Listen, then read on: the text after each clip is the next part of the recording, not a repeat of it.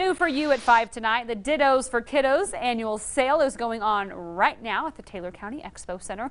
The children's consignment sale happens twice a year. The fall-winter sale, happening now, offers around 60,000 items to shoppers. The sale has been going on for the last 19 years. Sale owner Carol Houston says it provides a way for families raising children on a budget to get whatever they need at a much better price than at retail.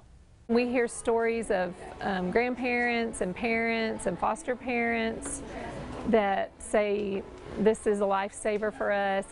It's helped us raise our kids or helped us with our foster kids. It's great for the community. The sale continues through Saturday in the Round Building on the Taylor County Fairgrounds.